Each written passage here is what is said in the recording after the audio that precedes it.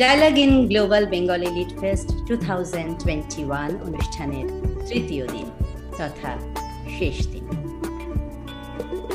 গত 2 দিন এবং আজকে বহু কবি, সাহিত্যিক, প্রকাশক, অধ্যাপক, বহু গুণীজন যোগদান করেছেন আমাদের অনুষ্ঠানে এবং বিভিন্ন আলোচনার মাধ্যমে আমরা অনেক কিছু জানতে পেরেছি। এখন বিষয় কি? অনুষ্ঠানের বিষয় কি? বরিশ ধরা মাঝে শান্তির বাড়ি, শুষ্ক হৃদয় লয়ে আছে দাঁড়াইয়ে ঊর্ধ্বমুখে নরনারী। না থাকে অন্ধকার, না থাকে মোহ পাপ, না থাকে শোক পরিতাপ। হৃদয় বিমল হোক, প্রাণ সবল হোক, বিঘ্ন দাও অপসারী। কেন এ হিংসা দেশ, কেন এ ছদ্মবেশ, কেন এ মান অভিমান? বিতর বিতর প্রেম পাষাণ হৃদয়ে, জয় জয় হোক তোমারি। রবি ঠাকুরের এই গান বরিশ মাঝে শান্তির বাড়ি।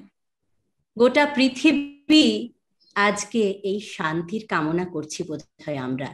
আর আগামীকাল আমাদের সেই বিশ্বকবি, আমাদের প্রাণের ঠাকুর রবি ঠাকুরের জন্ম জয়ন্তী। তাই আজকের এই অনুষ্ঠানে তাকে নিয়ে কোনো আলোচনা হবে না, তা তো হতেই পারে না। আজকের অনুষ্ঠানের বিষয় নবীন ও প্রবীণের চোখে রবীন্দ্রনাথ। সত্যি আমাদের প্রত্যেকের চোখে তিনি ঠিক কি, আমরা প্রত্যেকে বোধহয় তাকে নিজে নিজে উপলব্ধি করি প্রতিদিন, প্রতিনিয়ত। আমাদের প্রতিটি আবেগের সঙ্গে, প্রতিটি অনুভূতির সঙ্গে আমরা তাকে পাই। এই আলোচনায় আমরা আজকে সঙ্গে পেয়েছি আমাদের সঙ্গে যাদবপুর বিশ্ববিদ্যালয়ের অধ্যাপক এবং সাহিত্যিক অভীক মজুমদারকে। নমস্কার। বাংলাদেশ থেকে কবি, সাহিত্যিক সাদাত হোসাইন রয়েছে আজকে আমাদের সঙ্গে, আমাদের সঙ্গে রয়েছেন সাহিত্যিক প্রচেত গুপ্ত আর প্রেসিডেন্সির অধ্যাপক দেবারতী চক্রবর্তী রয়েছেন আমাদের সঙ্গে।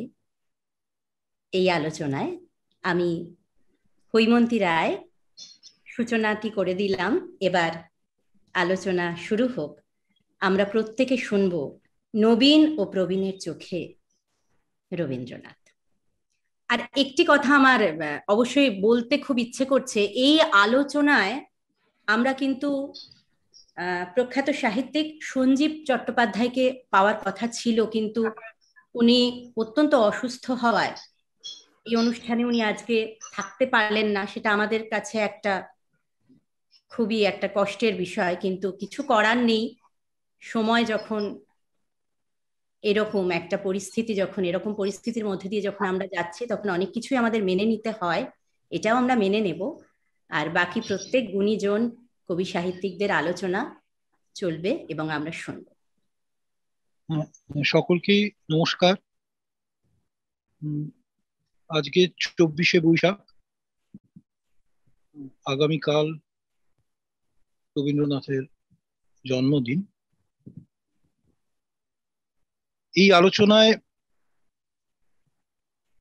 নবীন ও প্রবীণ তারা কিভাবে রবীন্দ্রনাথকে দেখেন তার একটা বলা যেতে পারে জবানবন্দি এখানে ধরা থাকার কথা। প্রচেতদা আছেন, দেবারতী রয়েছেন, আর সাদাত হোসেন বাংলাদেশ থেকে আছেন। আমি সম্ভবত প্রবীণের দলে, প্রচেতদা আর আমি। আসলে বিষয় যখন রবীন্দ্রনাথ, তখন বিষয়টা খুব অতিকায় জটিল, গভীর। রবীন্দ্রনাথকে কি চোখে দেখি, এই প্রশ্নটাই খুব কঠিন প্রশ্ন।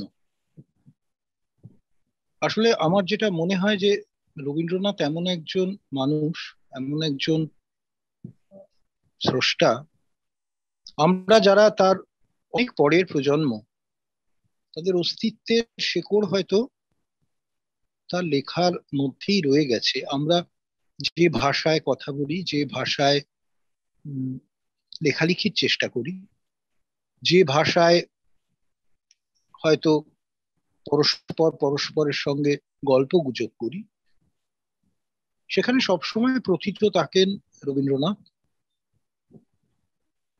তার স্পষ্ট বলা যেতে পারে অভিব্যক্তি বা উপস্থিতি ছাড়াও তিনি সবসময় আড়ালে যেন আমাদের সবকিছুকেই নিয়ন্ত্রণ করেন। কেননা আমরা সবাই, আমি অন্তত মনে করি যে আমরা সবাই তার সন্তান। রবীন্দ্রনাথ তার এত এত বহুমুখী তার বিচরণ, আমরা সবাই জানি যে হয়তো কিছুদিন পর যেমন শেক্সপিয়ারকে নিয়ে নানা ধরনের গবেষণা আজও চলছে যে তিনি একজন মানুষ ছিলেন কিনা। আমি জানি না আজ থেকে 100 বছর পরে, 200 বছর পরে হয়তো রবীন্দ্রনাথকে নিয়ে এরকম কোনো গবেষণা হতে পারে যে তিনি কি একজন মানুষ ছিলেন। সত্যি এটা আমাদের কাছে একটা বড় প্রশ্ন হয়ে দাঁড়ায়। এত রকমের লেখালেখি তিনি করেছেন, কাজ করেছেন, এত রকমের চিন্তা করেছেন, এত রকমের বলা যেতে পারে অভিমুখ নিয়ে তিনি সমাজে আবির্ভূত হয়েছেন। যে রবীন্দ্রনাথ, জোড়াসাঁকোর রবীন্দ্রনাথ, সেই রবীন্দ্রনাথ শান্তিনিকেতনের রবীন্দ্রনাথ, সেই রবীন্দ্রনাথ কে জানে সুরুলে যে শ্রীনিকেতনের রবীন্দ্রনাথ, সেই রবীন্দ্রনাথ শিলাইদহের রবীন্দ্রনাথ, সেই রবীন্দ্রনাথ মনুমেন্টের তলায় আন্দোলন করবার জন্য গিয়ে উপস্থিত হওয়া রবীন্দ্রনাথ, আমাদের স্বাধীনতা সংগ্রামীদের পক্ষে দাঁড়ানো রবীন্দ্রনাথ। এতগুলো রবীন্দ্রনাথ, আর একজন রবীন্দ্রনাথ যিনি নোবেল পুরস্কার প্রাপক রবীন্দ্রনাথ। এতগুলো রবীন্দ্রনাথের মধ্যে কোন রবীন্দ্রনাথকে যে আমরা ছুটে চাইবো এবং পারবো, তার আলখাল্লার কোন দিকটা যে আমরা দেখতে চাইবো, সেটাই একটা বড় প্রশ্ন। আমি এ বিষয়ে নিশ্চিত যে তরুণ যারা আছেন তারা নিশ্চয়ই রবীন্দ্রনাথের নানা দিক নিয়ে কথা বলবেন। প্রচেতদা আছেন, রবীন্দ্রনাথ কিভাবে তার সঙ্গে জড়িত থাকেন, তার কথা সাহিত্য রচনার সময়, তার চিন্তার সময়। প্রচেতদা কিন্তু চমৎকার সমাজ বিষয়ক প্রবন্ধ আমাদের সামনে লেখেন, আমরা পড়ি। সেই সব লেখার মধ্যে রবীন্দ্রনাথ কিভাবে তার সঙ্গে জড়িত থাকেন, এসব প্রশ্নে নিশ্চয়ই একটা অভিমুখ আমরা খুঁজে পাবো আজকে। আমি একটু অন্য দু একটা কথা একটু বলতে চাইবো এই প্রসঙ্গে, যে রবীন্দ্রনাথের গান, যেটা আমাদের প্রায় প্রত্যেক দিনের দৈনন্দিনের সঙ্গে জুড়ে আছে, আমাদের শোকে দুঃখে আনন্দে উল্লাসে, সুখে দুঃখে। রবীন্দ্রনাথের কবিতা, রবীন্দ্রনাথের উপন্যাস, ছোট গল্প, নাটক, এসব নিয়ে তো বিপুল কাজ চলছে। এবং আমরা সবাই জানি যে বিশেষত পশ্চিমকে নিয়ে আমাদের তর্ক বিতর্কের অন্ত নেই। সেই পশ্চিম কিন্তু একথা ঘোষণা করেছে যে 21 শতক রবীন্দ্রনাথের শতক। কেন তারা এরকম ভাবছেন, আমি তার বাইরে গিয়ে দু একটা আলাদা রবীন্দ্রনাথ, যে রবীন্দ্রনাথ একলা রবীন্দ্রনাথ, যে রবীন্দ্রনাথের দিকে হয়তো আমাদের তেমন নজর পড়ে না। বিশু বলেছিল না, আমি রঞ্জনের উল্টো পিঠ, যে পিঠে আলো পড়ে না। সেরকম রবীন্দ্রনাথের কয়েকটা দিকে হয়তো আলো সেভাবে পড়েনি, বা আমরা সেগুলোকে, সেই চর্চাগুলোর দিকে লক্ষ্য করিনি। চর্চা হয়েছে, সেই দু একটা দিকের কথা আমি বলতে চাইবো, কেননা আমার ব্যক্তিগত চর্চার ক্ষেত্রে সেই দিকগুলো বেশ কিছুদিন ধরে আমাকে খুবই আকর্ষণ করছে। একটা কথা যেটা একটু আগে আমি বললাম, যে রবীন্দ্রনাথ কিভাবে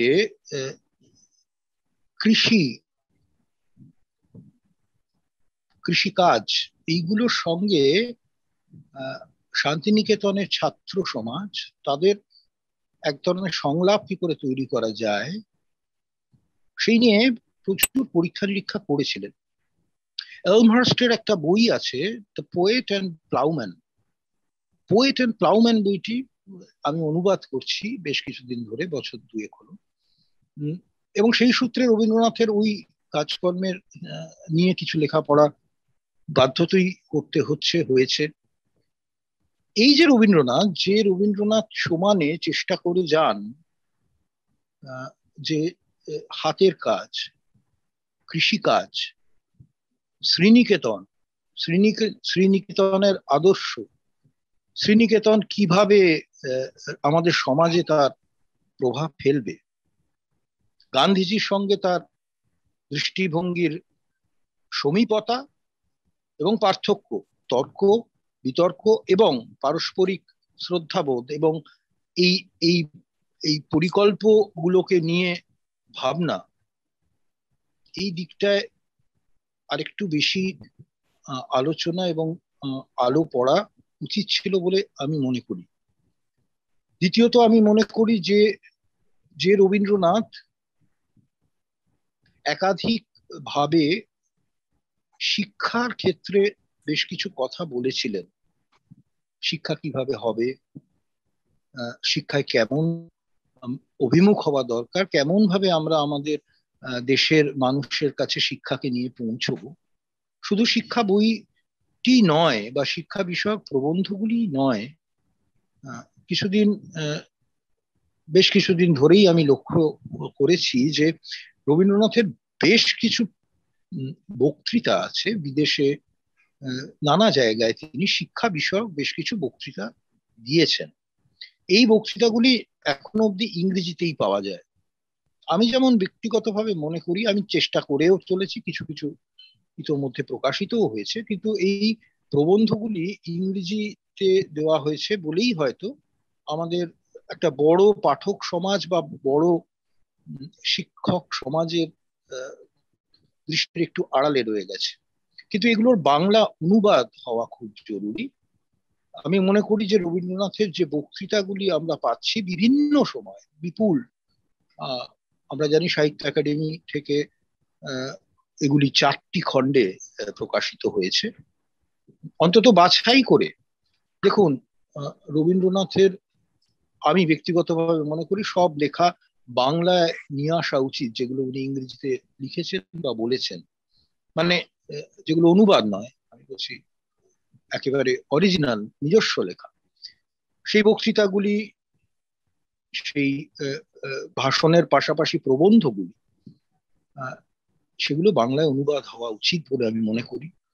এবং আমি মনে করি যে আমাদের নতুন প্রজন্মের কাছে রবীন্দ্রনাথের সামগ্রিক যে চেহারাটা, রবীন্দ্রনাথ মানে অনেক সময় একটা জিনিস লক্ষ্য করে দেখা যেতে পারে যে বারবারই রবীন্দ্রনাথকে পাশ্চাত্যে না বলা হচ্ছিল যে আপনি এসে একটু ধর্ম নিয়ে বলুন, আর রবীন্দ্রনাথ বারবার বলছিলেন যে আমি সমাজ নিয়ে বলবো। এবং আমরা জানি যে রবীন্দ্রনাথ একের পর এক মুহূর্তে এই ধরুন জাতীয়তাবাদ কিংবা ধরুন সমাজে মানুষের অধিকার, অথবা ধরুন আমাদের সামাজিক ইতিহাসের ধারা, এই নিয়ে বহু কথা বলেছেন, বহু বক্তৃতা দিয়েছেন, বেশিরভাগই বিদেশে। এবং এই বক্তৃতাগুলির পরিপ্রেক্ষিতগুলোকে বুঝে একটা নোট সহ যদি এগুলোকে প্রকাশ করা যায়, যেমন কিছুদিন আগেই প্রকাশিত হয়েছে তার জাতীয়তাবাদ, ন্যাশনালিজম বক্তৃতাটি টিকা ভাষ্য সহ বেরিয়েছে। ঠিক সেরকম ভাবে পশ্চিমবঙ্গ রাজ্য পুস্তক পর্ষদ থেকে এটি বেরিয়েছে। সেরকম রবীন্দ্রনাথের আরো অনেক বক্তৃতাগুলি, আমি মনে করি হিবার্ট বক্তৃতামালা বা অন্যান্য বক্তৃতাগুলি সবই অনুদিত হওয়া উচিত টিকা ভাষ্য সহ। এবং খুব গুরুত্বপূর্ণ কথা যেটা আমার মনে হয় তরুণরা একটু ভাববেন, মানে এগুলো সবই প্রস্তাব, আমাকে ভুল বুঝবেন না, আমি জ্ঞান দিতে বসিনি, আমার এগুলো মনে হয়েছে বলেই আমি এক ধরনের আপনাদের সঙ্গে শেয়ার করে দিচ্ছি। লক্ষ্য করে দেখা যাবে কিন্তু এই বক্তৃতাগুলি এবং রবীন্দ্রনাথের লেখালেখি, মুক্তধারা, রক্তকরবী, সমকালীন রবীন্দ্রনাথ যে কথাগুলি বক্তৃতায় বলছেন বা প্রবন্ধে লিখছেন তার সঙ্গে সম্পর্কগুলো যদি আমরা খুঁজে নেবার চেষ্টা করি, রবীন্দ্রনাথকে বোধহয় আরেকটু ভেতর থেকে আমরা অনুভব করতে পারি। আগেই বলেছি যে রবীন্দ্রনাথ এত বিপুল আকার একজন মানুষ, তাকে এখন অব্দি আমরা পড়েই শেষ করতে পারিনি। এত বিভিন্ন বিষয়ে তিনি এত গভীর সমস্ত কথা বলে গেছেন। রবীন্দ্রনাথকে পড়ার আর একটা সমস্যা হচ্ছে, প্রবীণদের দলে আছি বলে আরেকবার মনে করিয়ে দিই যে আমার এটা ব্যক্তিগত অনুভব যে রবীন্দ্রনাথকে পড়া মানে সেটা সময়ের বা বয়সের সঙ্গে সঙ্গে পাল্টায়। ধরুন আমি যখন বয়স ছিল আমার 25-26, তখন আমি ঘরে বাইরে পড়েছিলাম, চতুরঙ্গ পড়েছিলাম। আর যখন আমার বয়স ছিল 45, তখন আমি এই উপন্যাস দুটি পড়েছিলাম। আবার এখন 50 ঊর্ধ্ব বয়সে এসে যখন এই উপন্যাসগুলি পড়ি, শুধু এই দুটি নয়, গোড়া পড়ি বা ছোট গল্পগুলো পড়ি বা নাটকগুলি পড়ি, গান শুনি, কবিতা পড়ি, পাল্টে পাল্টে যায়। কিন্তু আমি বলছি রবীন্দ্রনাথকে তো আগে আমাদের ধাতস্থ হতে হবে, আমাদের অন্তরে রবীন্দ্রনাথকে বোঝবার একটা চেষ্টা চালিয়ে যেতে হবে। এটা বয়সে বয়সে পাল্টায়। রবীন্দ্রনাথ নিজেও কথা বলেছেন যে একজন লোককে যখন পড়া হয়, বা বিদেশের কবিদের নিয়ে বলেছিলেন যে মধুসূদনকে নিয়ে প্রথমে যে বিরূপ সমালোচনা উনি করেছিলেন, পরে বলেছিলেন যে আমি তখন ঠিক মতো বুঝতে পারিনি। এটা তো রবীন্দ্রনাথকে নিয়েও সত্যি। এবং আমরা আরেকটা ভুল করি, যেটা আমাদের দীর্ঘদিনের ভুল। আমি বেশি সময় নিয়ে নিচ্ছি না তো? একদম না, একদমই না। আমরা আরেকটা ভুল করি জানেন বলে আমার মনে হয়, মানে আমাকে মাফ করবেন, আমি অত লেখাপড়া জানি না, আমি নিজে পাঠক হিসেবে যেটা আমার মনে হয় সেটা আমি বলছি। আরেকটা ভুল আমরা করি যে রবীন্দ্রনাথকে না আমরা, আমাদের একটা প্রবলেম কি জানেন, যে আমরা না ছবির তলায় ছবিটার কোনো নাম না দেখলে যেমন ছবিটা বুঝতে পারি না। এটা আমাদের একটা জাতিগত সমস্যা। সেরকম একজন লেখক বা কবিকে আমরা যদি একটা তলায় একটা কিছু লেবেল না মেরে দিতে পারি, আমাদের একটু সমস্যা হয়।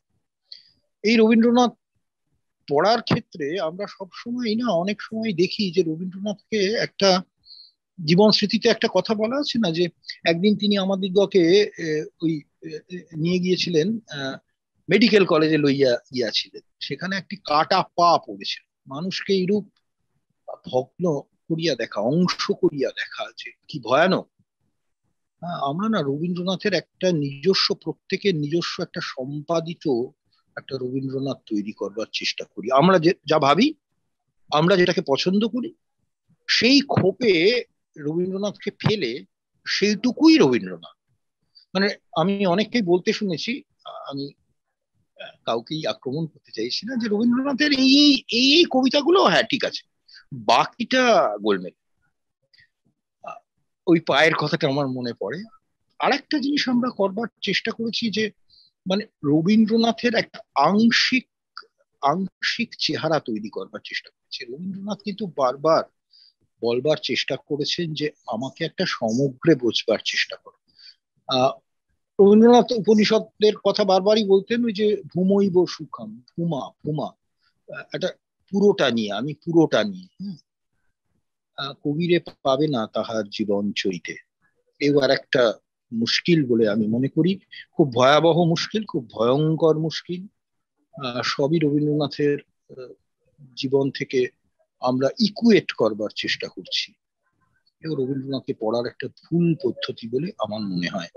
দেখুন, এগুলো আমার ব্যক্তিগত মত, আমি অকপটে বলবো এবং আমি বলেই যাব। কেননা যারা লেখালেখি করি আমরা আমরা জানি যে নিশ্চয়ই জীবন যাপনের এবং অভিজ্ঞতার একটা সংস্পর্শ থাকে, কিন্তু কবি কল্পনা বলে একটা পদার্থ আছে। অনেক সময় তাছাড়াও আর একটা জিনিস থাকে, কি জানেন, যে নীল আকাশে চিল, তোমার ঠোঁটের কাছে তিল। মিলের জন্যও আমি অনেক সময় লিখি। এখন তোমার ঠোঁটের কাছে তিল এটা বলার পরে আমার চারপাশে যে মেয়েরা ঘুরে বেড়াচ্ছেন তাদের কার ঠোঁটের কাছে তিল আছে এবং তাকে নিয়ে কবিতাটা লেখা, এটা যদি গবেষণার বিষয় হয় তাহলে একটু মুশকিল হয়ে দাঁড়ায়। কেননা আমি অনেক সময় মিলের জন্য কবিতা লিখি, মানে একটা মিল দিয়ে কবিতাটাকে সুন্দর করে তোলার চেষ্টাও থাকে। কবি অনেক সময় অনেক রকম ভাবে এগোন। ফলে রবীন্দ্রনাথকে এই ধরনের আংশিক পাঠে অবরুদ্ধ করবার একটা প্রয়াস কিন্তু লক্ষ্য করাও যায়। এই আংশিক পাঠগুলোর বাইরে রবীন্দ্রনাথ আছেন। রবীন্দ্রনাথ তার সব প্রভায় সমস্তটা নিয়ে আছেন। আমি মনে করি যে তাকে জানা আমাদের এখনো ফুরোয়নি, আমার অন্তত ফুরোয়নি। আমি এখনো অনন্ত কাল ধরে রবীন্দ্রনাথ পড়ে যেতে চাইবো এবং চমকে চমকে উঠতে থাকবো তার তার দৃষ্টিভঙ্গি এবং অন্তর্দৃষ্টি থেকে। ভালোবাসতে চাইবো মানুষটাকে, কারণ মানুষটি আমাদের ভালোবাসার কথা বলে গেছেন। একটু লক্ষ্য করে দেখবেন রবীন্দ্রনাথ আসলে একজন ভালোবাসার লেখক। ভালোবাসতে শিখিয়েছেন আমাদের, ঘৃণা নয়, ভালোবাসতে শিখিয়েছেন, আপন করতে শিখিয়েছেন। আর তিনি যেসব নতুন নতুন বিশ্বের মধ্যে টেনে নিয়ে গেছেন, মানে আমি শুধু রবীন্দ্রনাথের জ্যোতির্ময় আকাশ নিয়ে লেখাগুলির কথা বলছি না, আমি বলছি নতুন নতুন অভিজ্ঞতার দিকে টেনে নিয়ে গেছেন। তাকে অনুভব করাই আমাদের দায়িত্ব। আমার কাছে রবীন্দ্রনাথ খুব বিপুল, অনেক সময় হয় না আমরা একটা বিপুল জলরাশির মাঝখানে একটা ডিঙি নিয়ে ভাবছি কোন দিক দিয়ে কি হবে কি করব। আমি অনেকটা সেই রকম ভাবে আছি। আকাশ আর সমুদ্র যেখানে মিশে গেছে সেই দিকে তাকিয়ে, সেখানে বিদ্যুৎ চমকাচ্ছে, সেগুলো দেখে আমি একেবারে বিভোর হয়ে যাচ্ছি। আবার এটাও ভাবছি যে প্রাণে বেঁচে ফিরবো তো। উনি উনি বিপুল।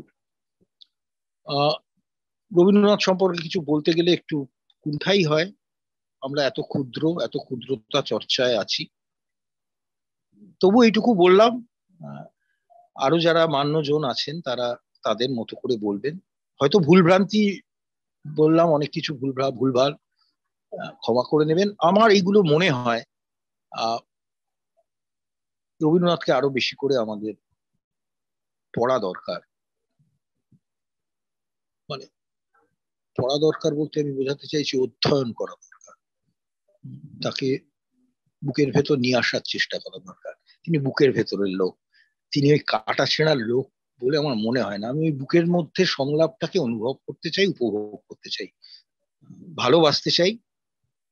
পুজো টুজোয় আমি বিশ্বাসও করি না, আমার ভালোও লাগে না, ভালোবাসতে চাই।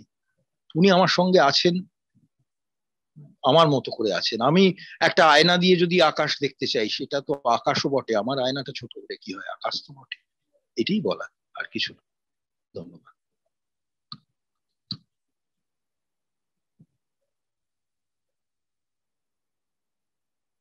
মিউট মিউট মিউট মিউট হয়ে আছে। খুব ভালো।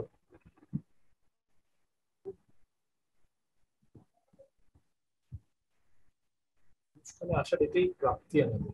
হ্যাঁ, পরের জন বলুন।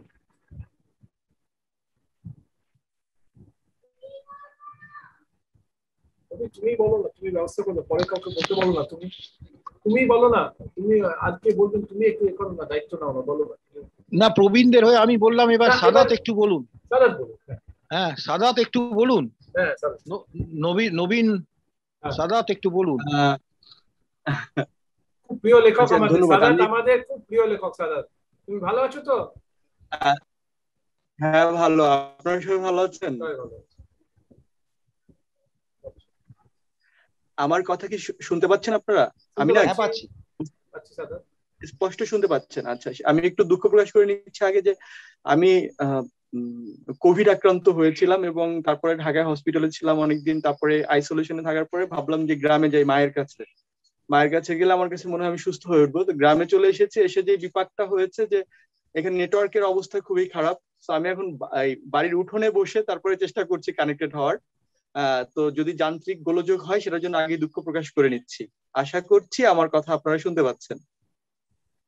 আচ্ছা, রবীন্দ্রনাথ নিয়ে আমি আমার ব্যক্তিগত কিছু অভিজ্ঞতার কথা বলি, যেহেতু এখানে নবীন এবং প্রবীণের একটা মেলবন্ধনের কথা বলা হয়েছে রবীন্দ্রনাথ সম্পর্কে বা তার ভাবনা নিয়ে। আমার বাড়ি হচ্ছে মাদারীপুর জেলার কালকিনি থানার কয়ারিয়া গ্রামে, এবং এই গ্রামটি আজ থেকে 25-30 বছর আগে একদমই একটি মানে এমন একটি গ্রাম ছিল যেখানে সবাই হয়তো কোনো না কোনো ভাবে কৃষি কাজের সাথে যুক্ত ছিলেন। এবং এখানে আসলে বই পড়া কিংবা সাংস্কৃতিক ইনভলভমেন্ট আসলে সেই অর্থে ছিল না। এটি আমার পরিবারেও ছিল না, আমার মনে হয় না আমি আমার চারপাশেও কারোর মধ্যে এটি দেখেছি। বরং আমার মনে হয় যে আমরা যখন স্কুলে পড়েছি, স্কুলে পড়তে গিয়ে আমরা যদি ক্লাসের বাইরে কোনো বই পড়তাম বা আগ্রহ দেখাতাম, তখন শিক্ষক থেকে শুরু করে শিক্ষার্থীরা, চারপাশের অভিভাবক যারা ছিলেন সকলেই বলতেন যে এগুলো হচ্ছে আউট বই এবং এগুলো পড়া যাবে না, তোমাদের বয়স অনেক ছোট, তোমরা হচ্ছে এই ধরনের বইগুলো পড়তে পারবে না, তোমাদের পড়তে হবে ক্লাসের বই। আর রবীন্দ্রনাথের ব্যাপারটা আমি জানি না কেন, মানে ঠিক সেই অর্থে রবীন্দ্রনাথ চর্চিত ছিলেন না আমাদের এই জায়গাটিতে। তো রবীন্দ্রনাথকে আসলে ধরাছোঁয়ার মধ্যে পাওয়া, তাকে বুঝতে পারা, তাকে আত্মস্থ করা, তার সাথে পরিচয় ঘটা, এই পুরো বিষয়টি আসে আমার কাছে ব্যক্তিগতভাবে এখন এসে মনে হয় আমার অভিজ্ঞতায় যে এটি একটা দুরূহ ব্যাপার ছিল। হ্যাঁ, মানে আমার এই শৈশবের সময়টাতে। তাহলে রবীন্দ্রনাথের সাথে আমার পরিচয়টা আসলে কিভাবে ঘটলো সেটি একটু আমি বলি। মাদারীপুরের সাথে যারা পরিচিত আছেন হয়তো অনেকেই জানেন, সুনীল গঙ্গোপাধ্যায়ের বাড়ি মাদারীপুর জেলার কালকিনি থানার মাইজপাড়া গ্রামে, এখানেই তার জন্মস্থান। তো এখানে আড়িয়াল খাঁ নামে একটি নদী আছে এবং সেটি বিশাল একটি নদী, এবং আমার বাড়ির পাশে যে নদীটি আছে সেটি অনেক ছোট, সেটি আড়িয়াল খাঁর প্রশাখা বলি আমরা, শাখাও না, প্রশাখা। সেটি আসলে ছোট, অত প্রমত্তা না ওই নদীটা।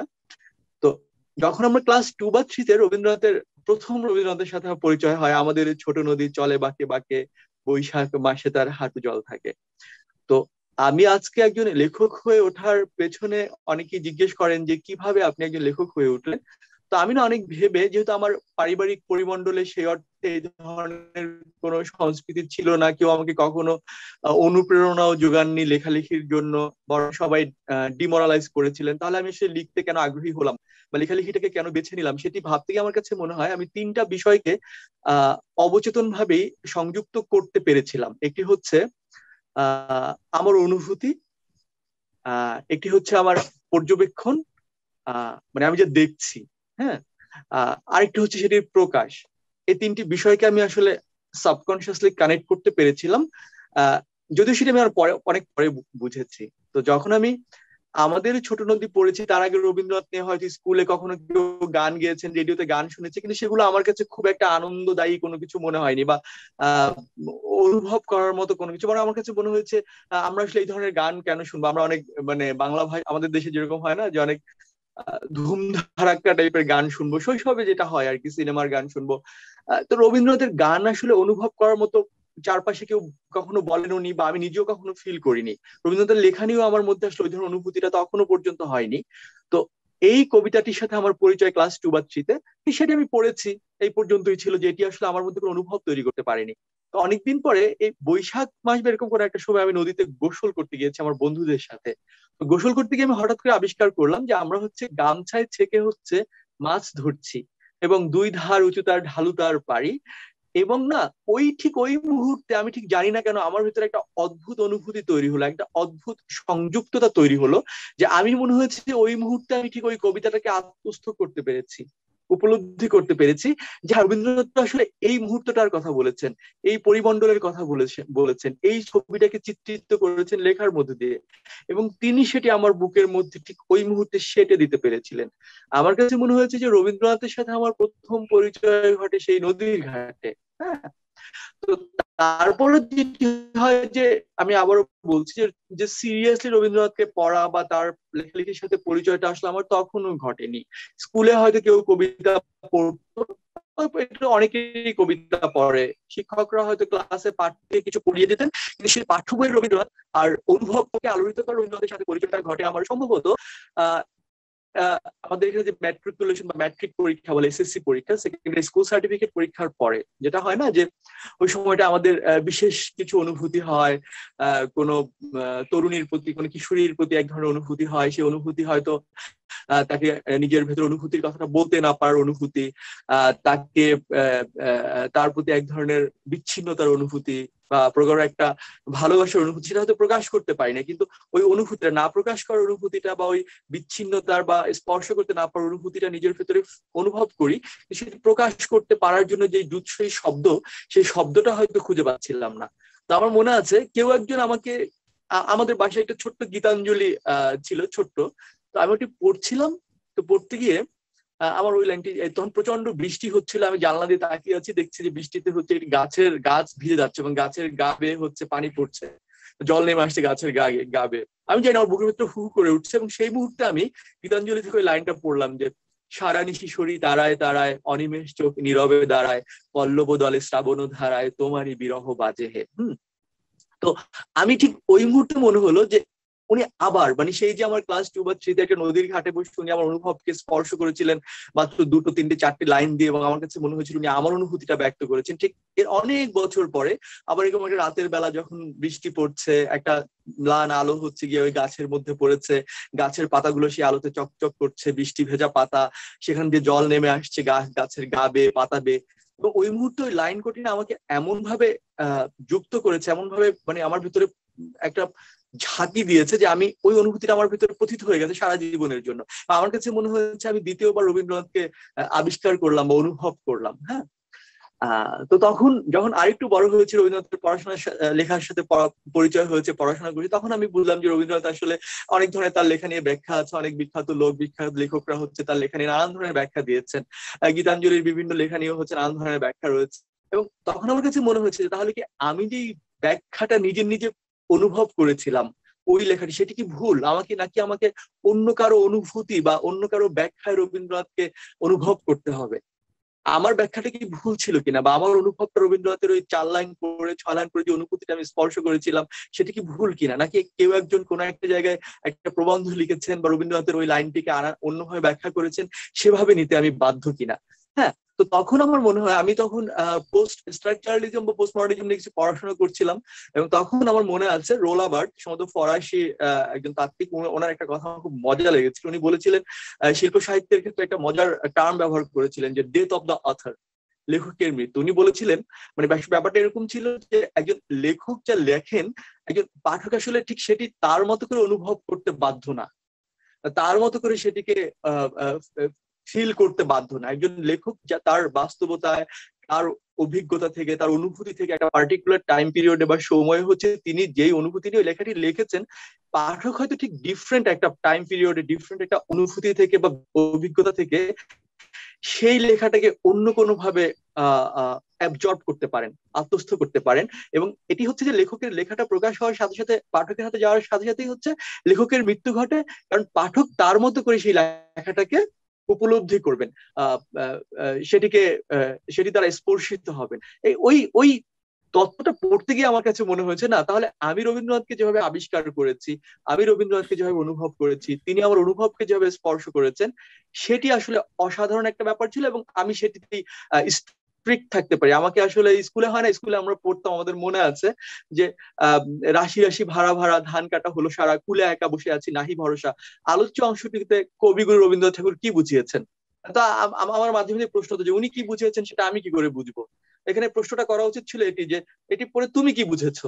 হ্যাঁ, তাহলে আমি এটি বলতে পারতাম, তাহলে আমি বলতে পারতাম যে আমি এই লেখাটি পড়ে আসলে কি বুঝেছি। তাহলে হয়তো অসংখ্য শিক্ষার্থীরা অসংখ্য ধরনের ভাবনার উৎপাদন করতে পারতো, সেই ভাবনাগুলো নতুন ধরনের ডাইমেনশন তৈরি করতে পারতো ভাবনার জগতে। তো আমার তখন মনে হয়েছে আমি যে ভাবনাটা ভেবেছি সেই ভাবনাটি আসলে ঠিক, আমার অন্যদের ভাবনা নিয়ে এত বেশি চিন্তিত হওয়ার কোনো কারণ নেই। তার মানে কি হলো, তার মানে হলো রবীন্দ্রনাথের এই যে 4-5টি লাইনের একটা কবিতা বা একটা লেখা, একটা গান, সেটি আমাকে আসলে আমার অনুভূতির জগৎকে স্পর্শ করতে পেরেছে, কিংবা অনাবিষ্কৃত অনেক অনুভূতির দরজাকে আঘাত করে খুলে দিতে পেরেছে, যেটি আমার কাছে একটা বিশেষ জায়গা তৈরি করে। এই যে রবীন্দ্রনাথের প্রতি আমার একটা নতুন আগ্রহের জায়গা তৈরি করে, সেই আগ্রহের জায়গাটা পরবর্তীকালে তার উপন্যাস, তার কবিতা, তার গানের প্রতি আমাকে প্রচন্ড রকম আগ্রহী করে তোলে।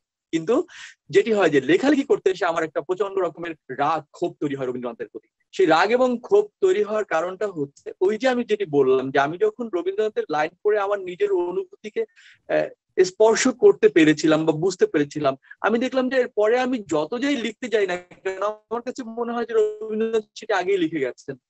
মানে আমি যে কোনো অনুভূতি যখনই লিখতে চেয়েছি আমার কাছে মনে হয়েছে তিনি এটি কোথাও না কোথাও লিখে গেছেন। তখন ওনার প্রতি আমার এক ধরনের প্রচন্ড রাগ হতো, ক্ষোভ হতো যে একটা মানুষের পক্ষে কিভাবে সম্ভব, মানে এই রাগ এবং ক্ষোভটা হচ্ছে মুগ্ধতা থেকে, বিস্ময় থেকে, যে একটা মানুষ কি পরিমাণ বিস্ময়কর ভাবে মানব মনকে পাঠ করতে পারেন, তিনি মানব মনের সকল ধরনের অনুভূতিকে কিভাবে স্পর্শ করতে পারেন, কিভাবে সেটিকে ব্যাখ্যা করতে পারেন লেখা এবং লেখার মধ্যে দিয়ে ঠিক সঠিক জায়গাটাতে স্পর্শটা করতে পারেন। তো এটি নিয়ে তার প্রতি আমার এক ধরনের কষ্ট মনে হতো যে আমার সবকিছু কিভাবে একটা মানুষ লিখে রেখে গেছেন। তো এই যে তো এটি ছিল রবীন্দ্রনাথের সাথে আমার পরিচয় কিংবা আমার থেকে আবিষ্কার করার একটা বিষয়। এরপরে আমি একটা ছোট্ট অংশ দিয়ে আমার ভাবনা শেয়ার করে আমি আমার আলোচনাটা শেষ করছি। সেটি হচ্ছে যে এই সময়ের মানে আমরা যারা এই প্রজন্মের বা আমাদের পরের প্রজন্ম যারা আসছে, আমি বাংলাদেশের কন্টেক্সট থেকে বলছি, তাদের কাছে আসলে রবীন্দ্রনাথ এখানে এসে আমার কাছে আমি যেটি দেখছি চারপাশে আমি পর্যবেক্ষণ একটু দূরে সরে যাচ্ছে কিনা রবীন্দ্রনাথ থেকে, তাকে অনুভব করার জায়গা থেকে, তাকে পড়ার জায়গা থেকে। এর একটা বড় কারণ হতে পারে ডিজিটালাইজেশন। মানে ডিজিটালাইজেশন মানে আমি বলতেছি যে প্রযুক্তিকে উৎকর্ষতা বা ট্রানজেকশন, একটা রেগুলেশন ট্রানজেকশন ঘটেছে গত 10 বছরে বা 12 বছরে বা 15 বছরে, এবং সেটি খুব র্যাপিড এবং ফ্রিকুয়েন্টলি ঘটেছে। এই যে র্যাপিড যে চেঞ্জটা ঘটেছে এটির কারণে যেটি হচ্ছে একটা বড় অংশ না বইয়ের যে ওদের এখন ওরা হয়তো প্রচুর, আমি যেমন বাংলাদেশে দেখি ইউটিউবে প্রচুর ছেলেমেয়েরা কন্টেন্ট বানাচ্ছে, একটা কন্টেন্টে হয়তো 5 মিলিয়ন 10 মিলিয়ন বিলিয়ন ভিউ হয়ে যাচ্ছে। কিন্তু এই এবং এটা ওদের কাছে এক ধরনের মানে নেশার মতো বা পপুলারিটি গেইন করার মতো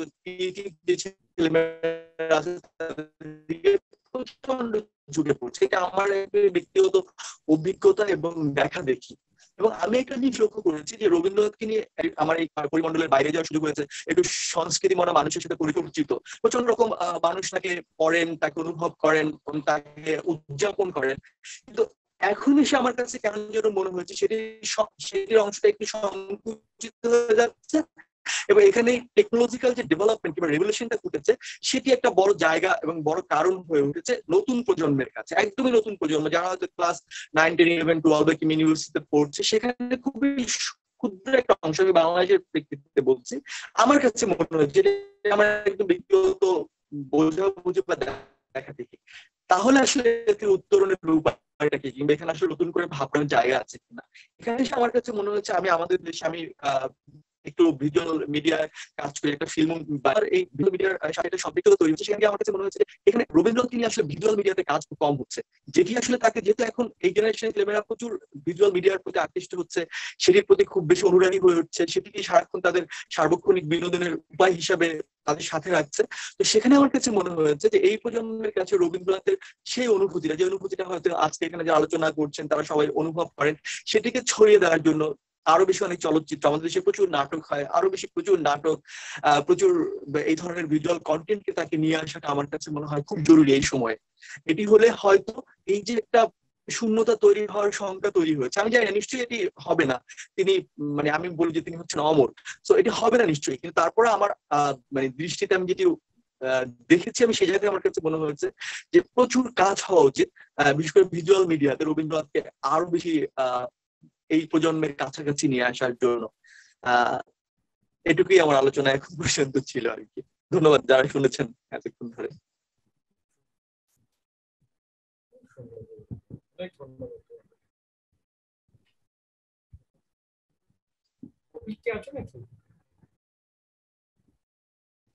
সকলের আমি উনি বেকারত্ব বলতে শুরু করলেই পারতেন, এখন তো বললেই পারেন, শুরু করেছিলেন।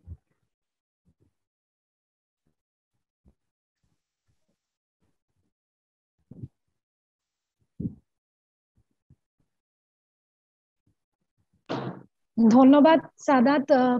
প্রচেতদা বোধহয় কিছু বললেন, আমি শুনতে পাইনি। না না, আপনাকে বলার জন্যই বলছিলাম, আপনি বলতে। আচ্ছা আচ্ছা। আসলে আমাকে যখন এই ডায়লগিন থেকে বলতে বলা হয় এই বিষয়ে, আমি গোড়াতেই বলেছিলাম যে রবীন্দ্রনাথের কাজ, রবীন্দ্রনাথের বিপুলত্ব নিয়ে আলোকপাত করার ধৃষ্টতা আমার নেই। সে চেষ্টাও আমি করব না। সেটা নিয়ে আমার মাস্টার মশাই অভিজ্ঞতা বললেন, আমি যখন নবীন ছিলাম তখন অভিজ্ঞতা আমাকে পড়িয়েছেন, দেখতে শিখিয়েছেন। সাদাত বললেন।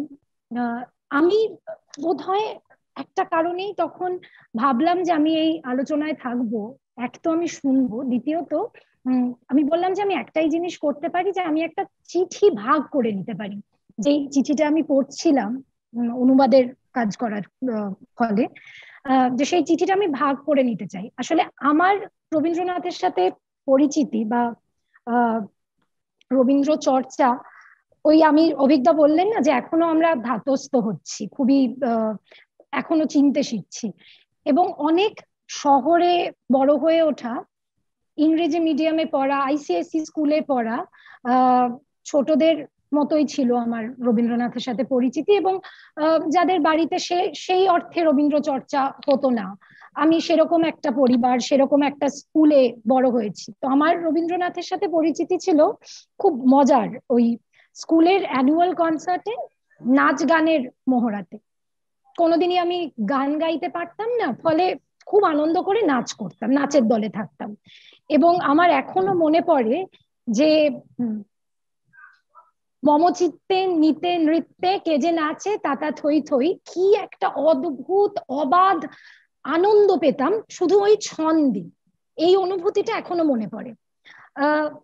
বহু বছর পর নিজের কাজের সূত্রে যখন আরো একবার জীবনের মধ্যাহ্নে এসে যখন আরো একবার শুনলাম এই গানটা, আমি চমকে উঠলাম, বিস্মিত হলাম। দেখলাম যে উনি একই নিঃশ্বাসে বলছেন, নাচে জন্ম নাচে মৃত্যু তাতা থই থই।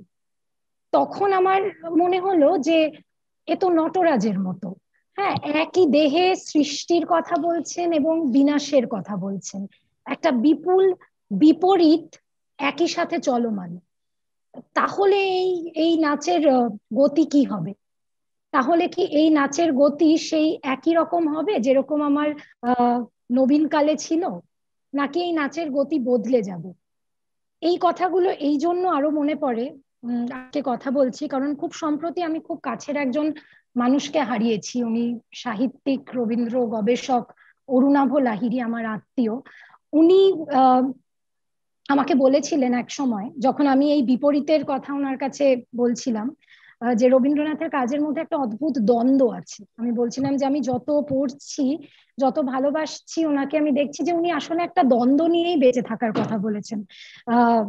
এই বিপরীতকে আমি কিভাবে বুঝবো? তখন উনি আমাকে বলেছিলেন, উনি লিখেওছেন এই কথা, যে রবীন্দ্রনাথ এক অমৃত পুরুষ। উনি ওনার সমস্ত কাজের মধ্যে আসলে মানুষ হৃদয় পর্যবেক্ষণ করেছেন, মানবিকতার কথা বলেছেন, মানব সম্পর্কের কথা বলেছে।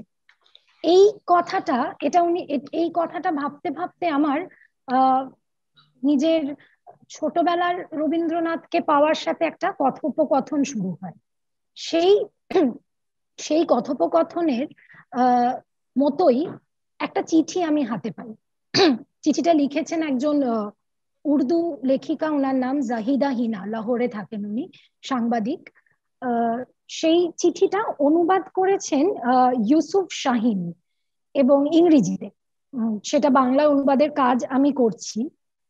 সেই চিঠিটায় আমরা দেখি যে 5 বছরের মিনি কাবুলিওয়ালা, রবীন্দ্রনাথের কাবুলিওয়ালা গল্পের 5 বছর বয়সের মিনি এখন 75 বছর বয়সের বৃদ্ধা দিদা, এবং মিনির নাতনি কুমকুম মিনিকে একটি চিঠি লিখছেন কাবুল থেকে।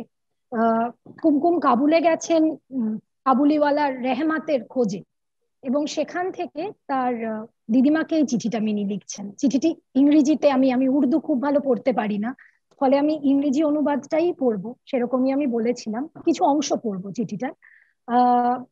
এবং আমার মনে হয়েছে যে এই ভীষণ বেদনার সময় আমি যেহেতু এই চিঠিটা পড়তে গিয়ে একটা আশ্রয় খুঁজে পেয়েছি, রবীন্দ্রনাথের এই মানব সম্পর্কের মধ্যে আশ্রয় খুঁজে পেয়েছি, সেইটা ভাগ করে নেব।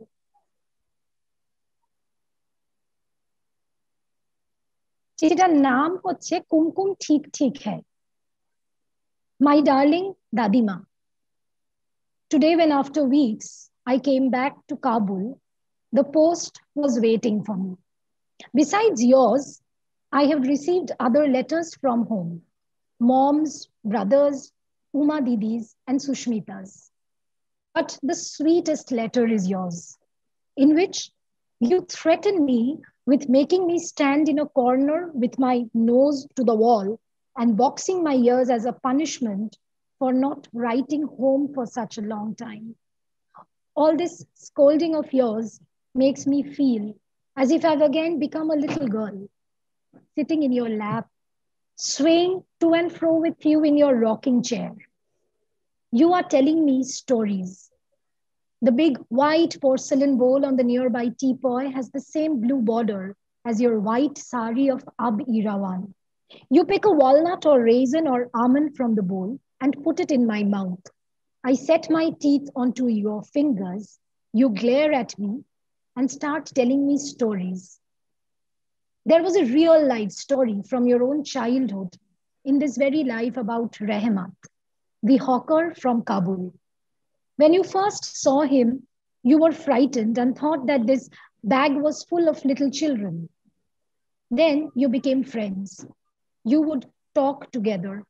He would listen to you and fill your anchal with almonds, raisins, and walnuts. Once he told you that he had a huge elephant in his small bag. You told me that day Rehmat Baba was released after 8 years in prison was the day of your marriage. He borrowed dry fruits from another hawker and gave it to you as your wedding gift. When you told me this story for the first time, your eyes were full of tears, and I knew that even adults can cry like children. You told me that Rehmat Baba also had a daughter of your age who lived in Kabul. He didn't have the money to get her photographed, or perhaps in those days there were no photographers in Kabul. So he had a print of her hand on a piece of paper and used to keep it in his pocket near his heart, just like Papa used to keep my photo in his wallet. Your father, I mean my great-grandfather, had given some money to Rehmat Baba so that he could go back to Kabul and see his daughter, which made the great-grandmother very angry. Rehmat Baba never came back after that.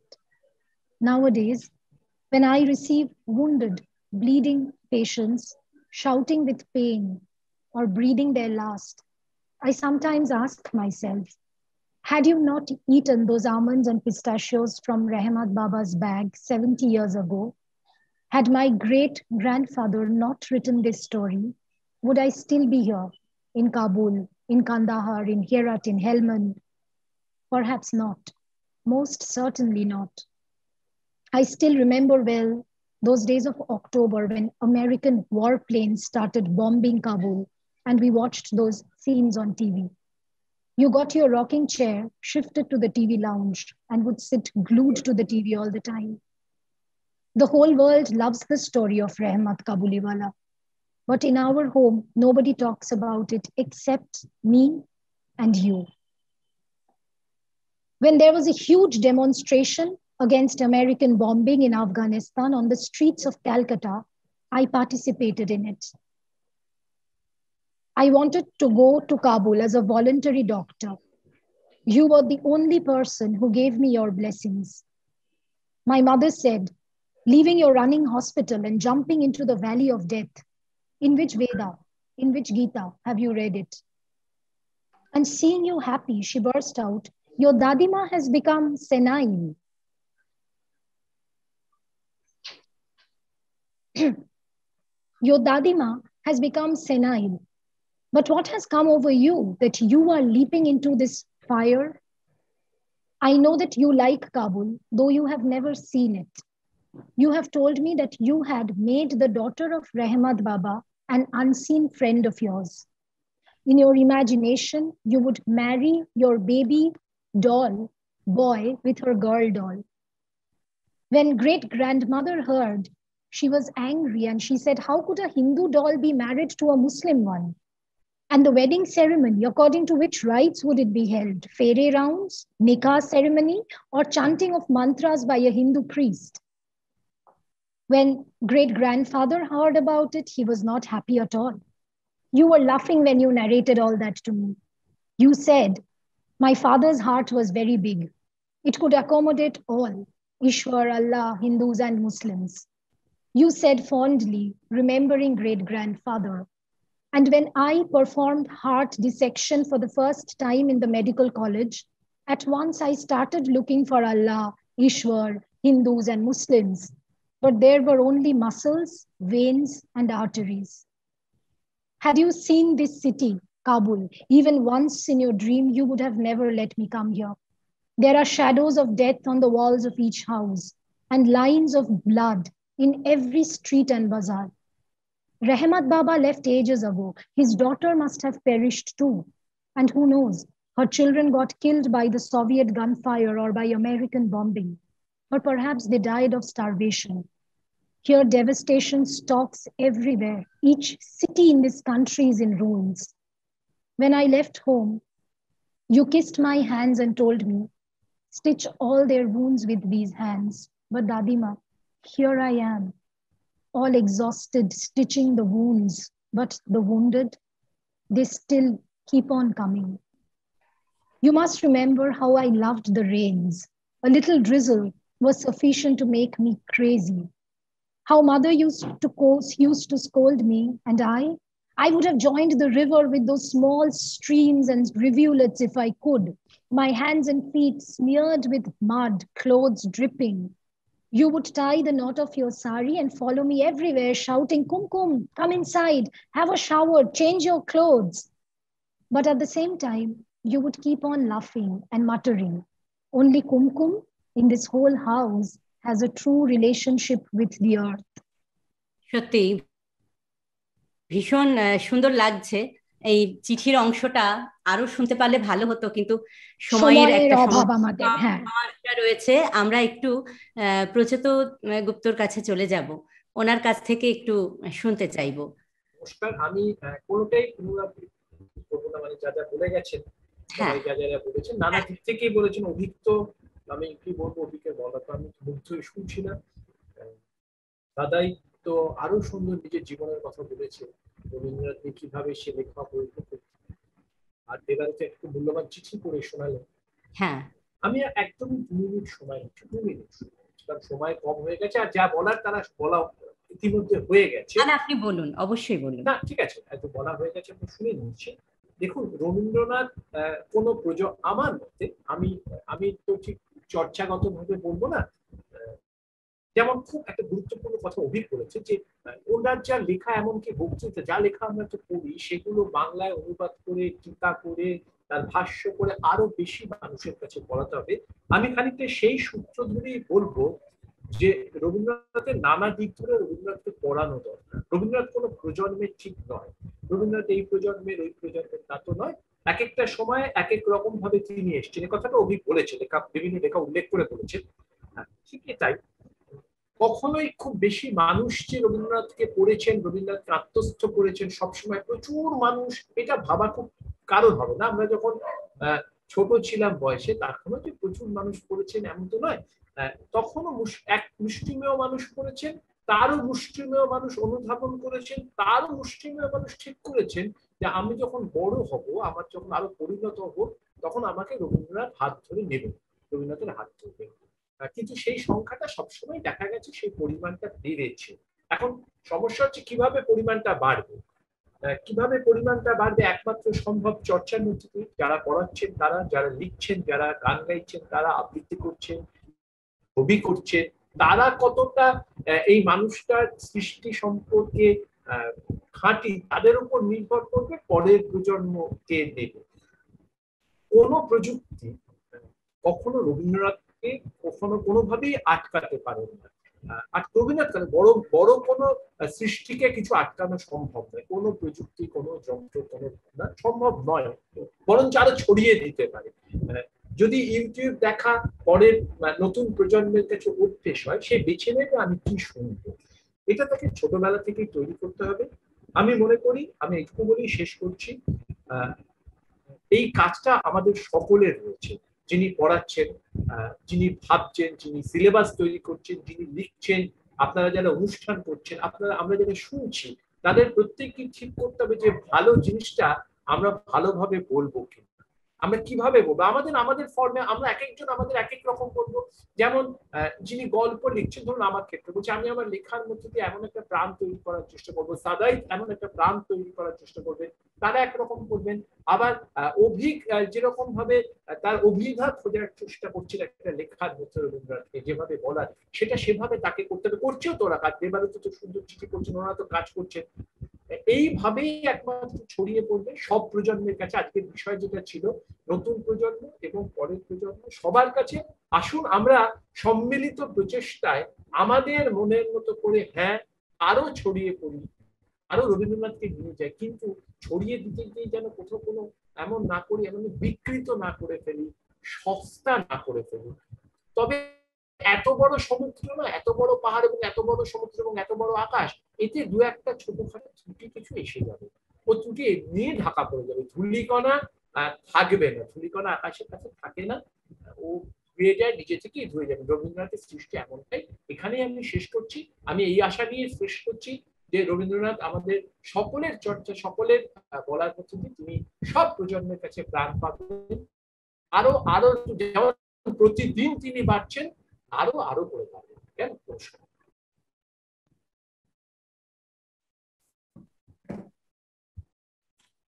অনুষ্ঠানে ছিলেন, অনুষ্ঠানে বক্তব্য আমি শুধু একটাই কথা বলিনি, বলুন। একটাই শুধু, যারা অনুষ্ঠানটি আয়োজন করেছেন তাদেরও একটা শুভেচ্ছা, তাদেরও ধন্যবাদ দিচ্ছি। আপনাকেও, আপনি অনুষ্ঠান পরিচালনা করছেন, আপনাকেও ধন্যবাদ দিচ্ছি। এরকম একটা অতিমারির সময়, খুব ভয় ভীত আতঙ্কের সময় আপনার এই অনুষ্ঠান যারা করছেন খুব ভালো করেছেন, কারণ এটাও একটা সাহস দেবে। রবীন্দ্রনাথ লড়াইয়ে সাহস তো সব থেকে বেশি রবীন্দ্রনাথ ঠাকুরই দেবেন, তাই না? অসুখ হলে চিকিৎসা হবে, আমরা কেউ ভালো হবো নিশ্চয়ই, বেশিরভাগই ভালো হবো আশা করবো, কিন্তু শুধু তো ওষুধে হবে না, মনের চিকিৎসাও থাকা দরকার। এই আয়োজন সেই মনের চিকিৎসা আমাদের দেবে, আমাদের লড়াই করার সাহস দেবে। বড় সুন্দর কথা বললেন প্রচেত। হ্যাঁ, প্রচেতদাকে ধন্যবাদ। একটু কম বলে উনি সরে পড়লেন, আর একটু শোনবার ইচ্ছে ছিল, কিন্তু আমাদের শোনার ইচ্ছে ছিল না। আবার পরে নিশ্চয়ই একটা কোনো অনুষ্ঠান হবে, আমরা আবার বলবো। আজকে আমি শুনলাম, আজকে তো আমি শুনেও খুব, সেজন্য আমি শেষের দিকে গেছি যাতে আমি বেশি শুনতে পারি। আর উদ্যোক্তাদের আমার পক্ষ থেকেও আমি সবাইকেই ধন্যবাদ জানাচ্ছি। খুবই ভালো এইরকম একটা উদ্যোগ। ধন্যবাদ। সঙ্গে ছিলেন অভিক মজুমদার, সাহিত্যিক অভিক মজুমদার, যাদবপুর বিশ্ববিদ্যালয়ের অধ্যাপক, কবি সাহিত্যিক বাংলাদেশ থেকে সাদাত হোসাইন, অধ্যাপক দেবারতী চক্রবর্তী এবং অবশ্যই সাহিত্যিক প্রচেত গুপ্ত। অনুষ্ঠানে নবীন ও প্রবীণের চোখে রবীন্দ্রনাথ।